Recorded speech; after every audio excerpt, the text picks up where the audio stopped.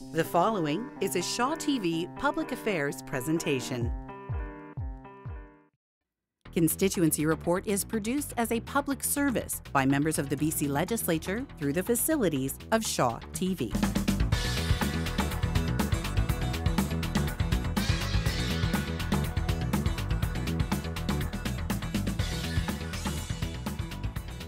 Hello and welcome to Constituency Report on Shaw TV. I'm Megan Blackyer, your host, and with me today in the studio we have Lana Popham, the MLA for Saanich South.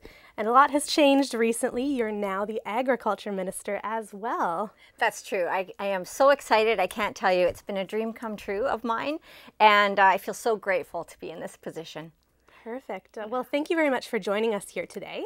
And if you're watching from home, you may have noticed that our set has changed a little bit here. We're going to be doing something special today. Going to be doing a bit of a cooking show. So we actually have two recipes that we're preparing for you today, and Lana's going to talk to us about that. Yes, I can never miss an opportunity to talk about food or to be cooking food for people. So this is the way that we've done a few constituency reports. And not only is it a chance to talk about what's available seasonally and give new ideas on how to use that produce, but also a way to talk about agriculture, because agriculture comes to our tables. Yeah, that's very true. And I mean, we're so lucky here on Vancouver Island and in British Columbia in general to have the resources that we have to be able to eat local.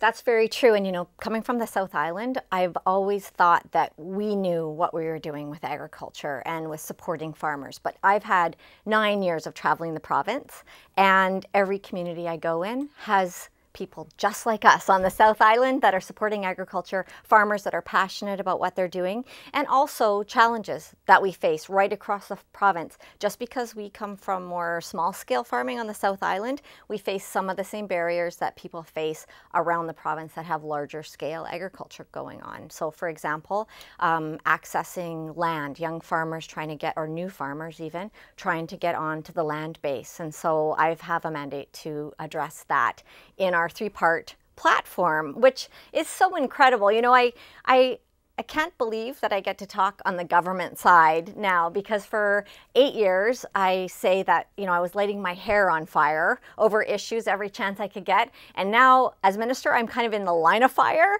but luckily I've had 8 years of training wheels on. And so as we meet with stakeholder groups, they're mostly groups that I've already met with.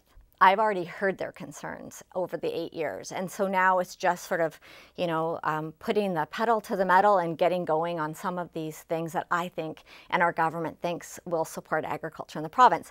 So we have a super exciting platform. It's called Grow BC, Feed BC, and Buy BC. And but before I give you any more tidbits on that, I think we better start our recipe. We should. So what we're going to be making while we talk about this exciting platform is a kale salad. Now I've already done a version of this kale salad previously, but because kale is seasonally available almost everywhere right now, anyone who gets a community-supported box program is starting to get a lot of kale, right? Because it's the time. It's cooler season. It does really well in the cooler weather. We have cabbage from Mitchell's Farm out on the peninsula. Cabbage is another amazing winter vegetable that we can use. Apples, of course, from the Okanagan that got brought to me by fruit growers in the Okanagan. These apples are storage apples, so you can keep them all through the winter and use them in salads. I've got a bag of amazing hazelnuts here. I have a mandate to increase the amount of acreages we have in hazelnuts in British Columbia, so I can't miss an opportunity to talk about hazelnuts. And we're going to be using BC eggs here. We do have lemons, which don't grow in BC, although that's not true. We do have a greenhouse on North Saanich that is growing lemons. Oh, wow. We have got red Russian garlic from the peninsula. And then we've got some seasoning. So I'm going to get started. I'm going to actually ask you to get started. All right. So we have a bit of kale here, and we're not going to make a huge salad because we don't probably have enough time. But I always like to leave some lunch behind for the wonderful film crew here. at Shaw because they do such an amazing service for us by letting us do this. So with this kale, so I love kale, so I don't have the same rules as other people, but you have to cut it very thinly. So as thinly as you possibly can. I don't de-stem it or anything like that because I just think that's part of its charm. Not everybody would agree, but I do. I like the flavor of kale, especially as we head into the cooler temperatures because it tends to sweeten and become more crisp. So normally I would chop it up like this, put it in a big bowl, and I would sometimes, if it seems a little bit tough, you can soak it in water for a little bit, and that tends to crisp it up again. So we put that in this bowl. So I'm going to put that right there for now. Now I'm going to show you one of my most favorite tools that I use. This is a garlic press. So it's not your usual type of garlic press, but it's one that I like because it's easy to clean. So I'm going to move this actually over here so I can show you how. It's very fast, but as I said, there's nothing on it to break like traditional garlic presses, and it's super easy cleanup. So all you do is you put it on your cutting board. I don't know if you can see this. It's got holes in it. I'll bring it down where you can see it. And then you push onto the garlic and you kind of rock it, and you've got perfectly crushed garlic right there. So we are going to make a dressing for this kale. So you can actually, the next thing we're going to do is cut a lemon, not a North Saanich lemon, fortunately, but not this time. We're going to cut that and we're going to squeeze the juice out of it. Now, That's while we're perfect. doing this, I'm Yes. hoping you can tell me just how the transition has been going and, what you've been up to as the minister. It's amazing. So I'll just reflect on our mandate. So Grow BC is all about supporting farmers and the land base. And so that addresses getting young people onto land. It includes revitalizing the agricultural land reserve because we won't have agriculture in BC unless we protect the agricultural land reserve. So we're going to be doing a little bit of a consultation for about 4 months while we get input from the public on what they think the important things about the agricultural land reserve are and how we would address those. And so we're hearing, there's too much development on agricultural land. Richmond seems to be a hot spot for that right now. Yeah. And really the message that we need to put out there is that the agricultural land reserve is not a land bank for housing. It's a land bank for food growing. That was the intent when it came into legislation over 40 years ago. And so we've seen a lot of pressures build on that. But I think, when there's food security, you can actually grab the olive oil, which also doesn't come from BC at this point. But I did just drive by an olive orchard on Salt Spring Island recently. Oh. Yes. So housing bank for development, it's not for food, it is. This was an idea that was put into place to protect our future, right? And the future is now. So as far as I'm concerned, this is the moment for agriculture because as you look at different areas of the province, climate change is changing the way that we're farming. Areas in the north that had maybe less agricultural value are starting to come into their own. We see cherry orchards moving north. So this land that we put aside is only 5% of our province. And so everything that we do as far as policies that support farming, the foundation of that is farmland. And so we have to address that. We have to address getting young people onto farming. We have to address housing on farmland because right now part of the challenge with farm workers is they don't have anywhere to live. We need labor on farms. That's the way it works. Yeah. And so addressing that. While you're, could you pass over the olive oil again? Because I'm going to get ready to do something else. While you add this is maple syrup. Now this isn't from BC, but it is from Canada. Of course, I love maple syrup. We're going to add some salt and pepper. Oh, the top's on there. You can do that if you want. So just back to this recipe for a moment. I love this recipe because it's super nutritious. And one of the things that it does is it stores in the fridge. And so if you want, you can chop that apple. That's pretty much it for the dressing. That's easy. It's a super easy dressing, and the lemon juice kind of tenderizes the kale. So we're going to cube that because that's going to go right into our bowl of kale, and we're going to toss it with the dressing. So that's partly part of our platform, Grow BC. So we're going to do everything we can to get people farming and to get production up. Now the second part of our platform is called Feed BC, and this is a game changer for agriculture in the province because it addresses institutional buying. And so hospitals buy a ton of food for their food system, as well as extended care. And for years, I've been taking a look at other jurisdictions who are using their local procurement contracts to basically make very stable domestic markets for farmers to sell into. Not just farmers, but food processors, because there's a different type of processing for institutional food, right? And so as we look at, for example, the Lower Mainland, we have a hospital zone. It's kind of the southwest zone of the province. So this is Vancouver and the Sunshine Coast.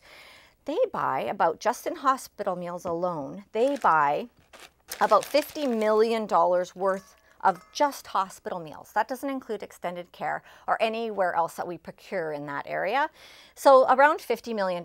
So we're saying, let's move that up to about 30% of what we are producing and selling into the system from BC. Mostly we source everything outside of the province for the hospital system. This would be an amazing thing for farmers in the province, and so I'm excited about that. It's worked in other jurisdictions. It's not our idea.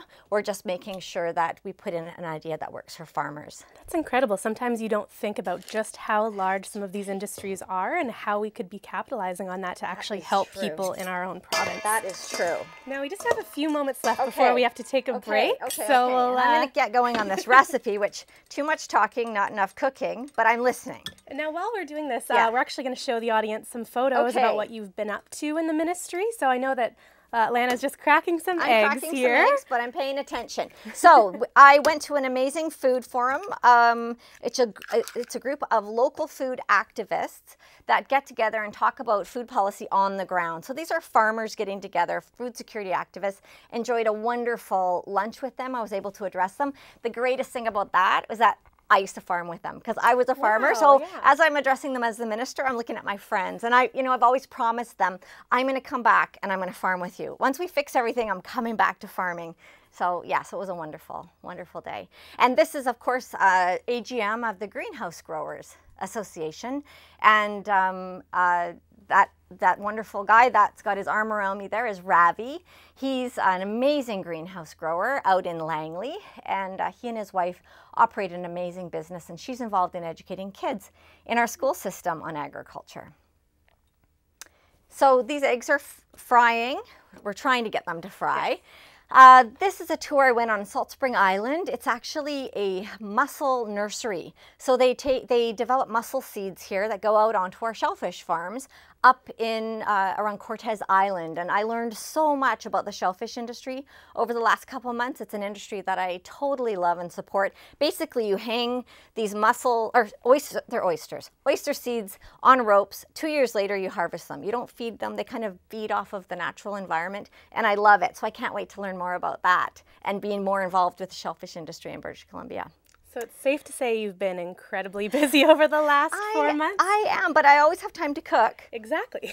This burner's not, we're gonna finish these eggs when we come back. Right. Okay. Perfect. Well, thanks again for joining us here. We are just going to take a short break here, and we'll be back in a few moments. With another recipe. Another recipe, that's right. And a taste of this one. So lots more to learn with Lana Popham here, your MLA for Saanich South. And we're also going to put Lana's contact details up on the screen, so make sure you take note of that.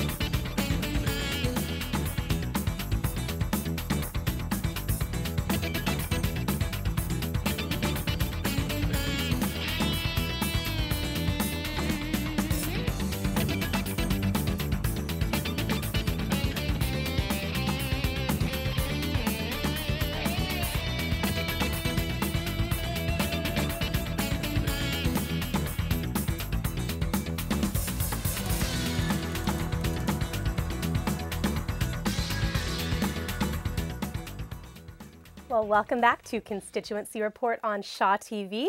I'm here with Lana Popham, the MLA for Saanich South and the Agriculture Minister. And in our first half, we started on a recipe. We have some eggs cooking here. That's right. So we're right. actually going to jump right back into this. We are. So I'm just going to serve this up because our eggs are ready. So I just usually plate this or put it in a nice big bowl so you can get a look at everything that is up for offer here. So you want to be able to see those nuts and those apples. Now this is the twist for today. I put on 2 fried eggs, and that to me is a meal. And it's kind of like a Vancouver Island of Niçoise salad with nothing to do with Niçoise. Well, except the delicious. egg. Yeah, thank you. So this is, I would say, one of my go-to meals in the winter and the summer, and I just change what goes on top. So you can put grilled salmon or you can put some sort of seafood, and this salad is hearty, so it withstands heat of whatever you're putting on top of it. It smells delicious. delicious. So I'll give you one last look here before I put that away. Okay. And now, if you have just joined us and you didn't catch the first part of our little cooking show here, you can find the recipe on Lana Popham's website. That's right. Which I try to add recipes quite a bit, but and I don't think anybody's sick of this one yet. So we're going to move on to the next recipe, which is a slaw with Japanese dressing.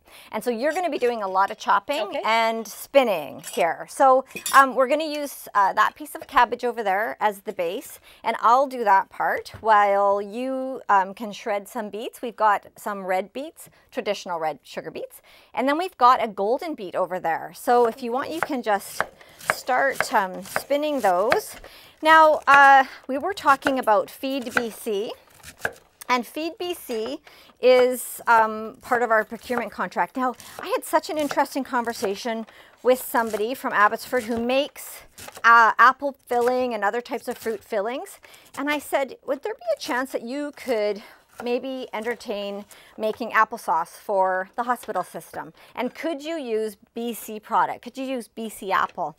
And they absolutely saw there was no reason why they couldn't do that, like change their business plan in order to take advantage of the stable domestic market. So that's why I think it's a bit of a game changer for agriculture. Currently, if we had to, we could not do 30% of what's required in the hospital system. So I really think that this is like changing a giant cruise ship around. It can't happen overnight, but it's such a good policy that regardless of who's in government, it should be able to stick, because I think once farmers get used to this idea, once we get processors across the province specifically making products for this system, it's really going to be something that is like a shot in the economic arm of rural communities.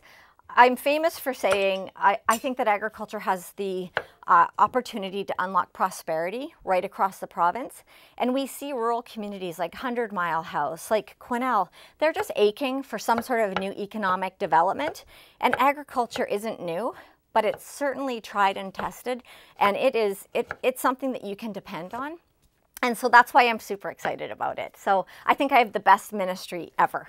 So one thing about this recipe, that's great. So we've got golden beets, we've got some red beets, we've got, and this is so nice, it looks so pretty. We've got some locally sprouted bean sprouts. And what we're gonna do is make this next fabulous dressing. And what I like about this dressing is it takes a whole apple. And I'm just going to do this really quickly. It takes a whole apple and you blend it up. And so I don't know if anybody on the South Island has ever been to Japanese Village, but this dressing is a Japanese Village salad dressing that was given to us. So I'm excited about that. If you want, you can chop that up a little bit, put it in the blender. Now what we're going to add is we're going to add some rice vinegar. We're going to add, which we don't make here, but possibly one day. We've got some soy sauce.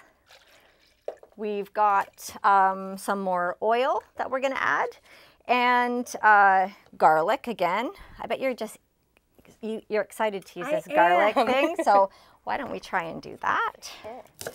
Now the third part of our platform is called Buy BC, and of course this is also not a new idea. It was a successful idea back in the 90s, and it's a marketing program. It's one of the most recognized agricultural marketing programs that we've ever had in British Columbia. You have to push really hard. All right. You did it. Grease. Excellent, excellent. So you can just scrape some of that off into there. So Buy BC is still one of the most recognized. So if you talk to a consumer about Buy BC, they know what it means. Yeah. They don't have to try and figure it out. It's not like a puzzle. And so we're bringing that back, and we're bringing it back stronger than ever. Because of course now we have a modern way to do it. We've got social media. We've got all these other ways that we can use Buy BC right across the province.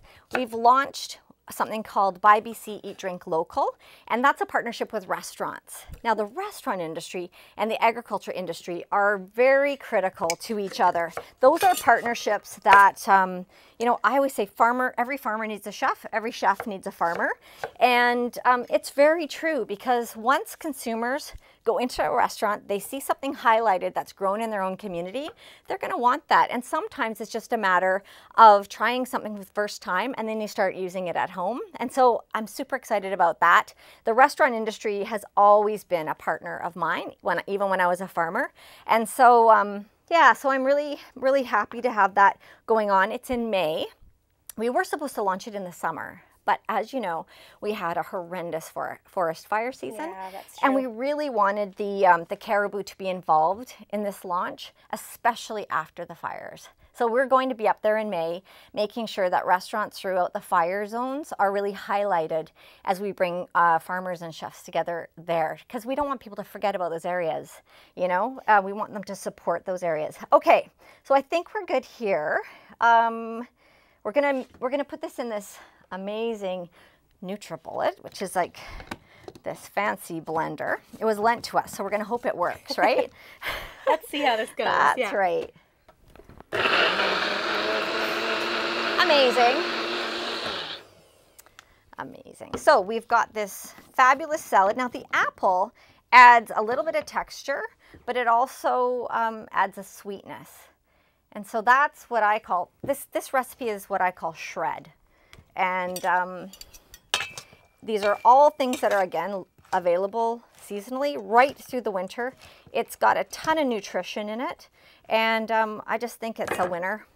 Kids love it. You can, if you're barbecuing over the winter, you can have it with a piece of steak or a piece of chicken, and it's really a full meal. So this is what we call shred, and it's delicious. Smell.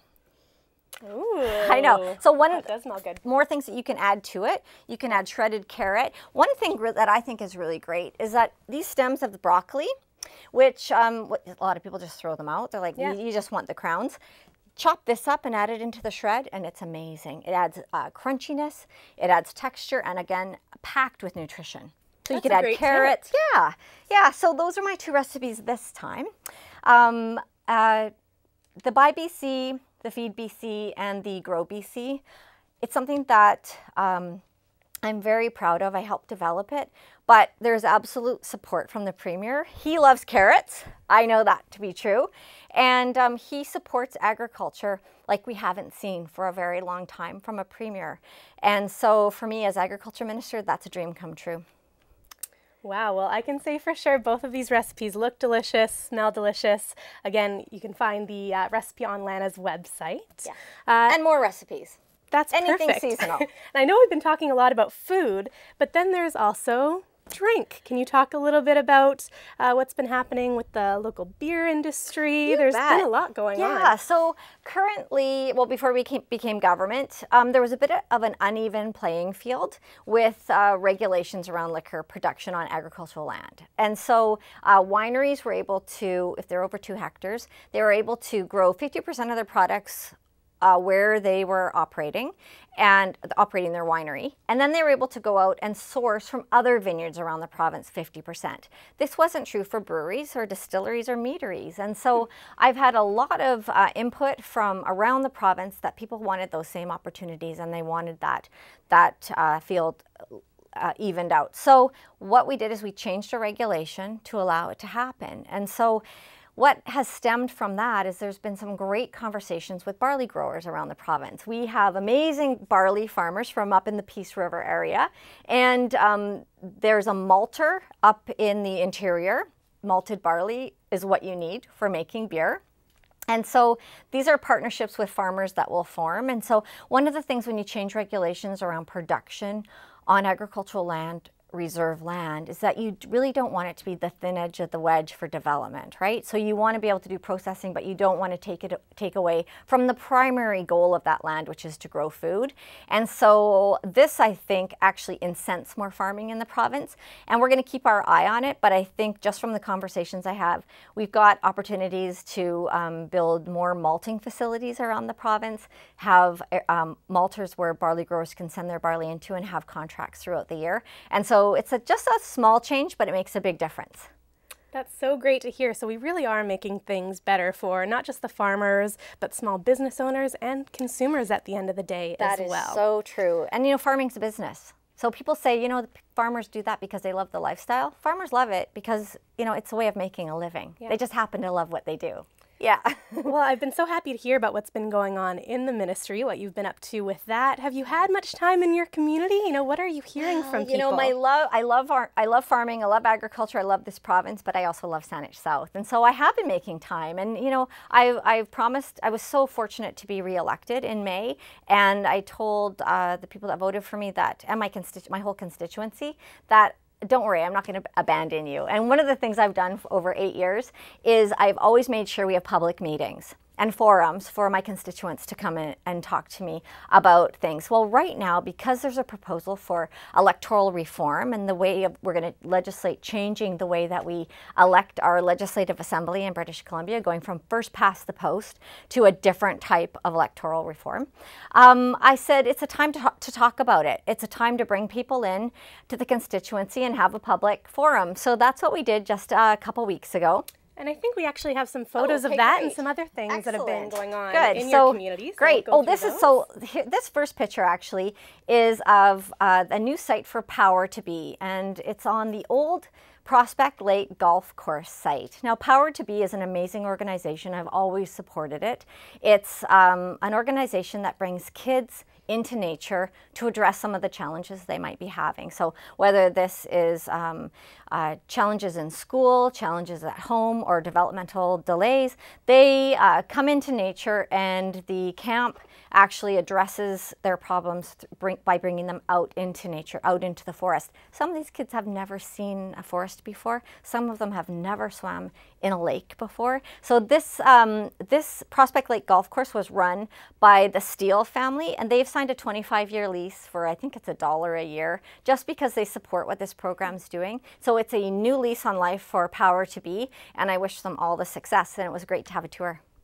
All right. Perfect. Great. Oh, so in Cordova Bay on the Papier Highway, we have something that has made such a huge difference just below Claremont School. It's a left-hand turn signal. Doesn't sound like much, but boy, has it helped traffic. And so I've been working with the Ministry of Transportation, and just a couple days after Halloween, they installed this left-hand turn signal, and everybody is ecstatic. The little just things, right? Another little thing, and it's made a big difference. This is from our electoral reform forum that we had in the community. We had about 65 people there. It was a great discussion. We had political scientists from UVic that came in to address questions, and we've promised to do another one in sort of early spring as we kind of move along on this legislative change. We're going to bring the community back to talk about what's happening and what they can expect, and people are hungry for it. And that's a great thing to do as well. You know, you are so busy with your role as minister, but this is an opportunity for people in your community to come together, to have a face-to-face with you, and to really hear what's going on and to be able to contribute to that discussion. So yeah, and I can say that it's tougher than I thought being a minister. I'll just admit that. And so some days you leave the legislature and you feel a little bit rattled, especially over question period, but you go back into your community and you touch base with people that voted for you and people that you represent, and it changes everything. It reminds you of why you wanted to be a politician to begin with. Well, I think that's a great way to end the show here. Thank you so much for watching, and thank you very much to Minister Popham for joining us here today on Constituency Report on Shaw TV.